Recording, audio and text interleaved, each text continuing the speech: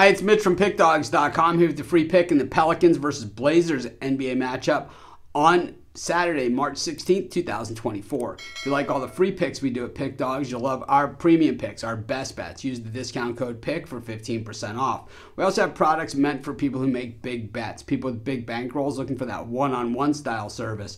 Of course, those aren't available on the website, so you have to just text the number you see on the screen. So if you make big bets like I do, text that number. But let's get to this one. Pelicans taking on the Blazers. Pelicans 39-26, while the Blazers come in 19-47. The Pelicans, this is the healthiest we've ever seen them, and at least, with this current cast of characters. Usually somebody's banged up, somebody's out, and it's usually Zion Williamson. This is the first time that we're seeing him this deep into the season, this much intact. And right now, I would say the Pelicans certainly take care of business.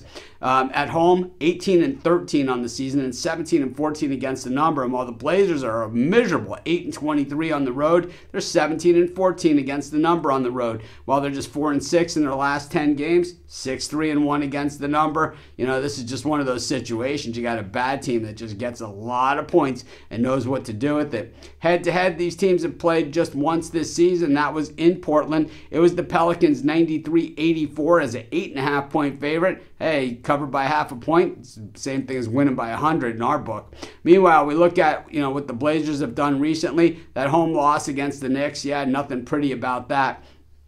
And the win, though, over the Atlanta Hawks, losing to the Celtics, beating the Raptors, losing to the Rockets. So you kind of get the point here. They're beating a lot of the lesser teams and losing to some of the better teams out there.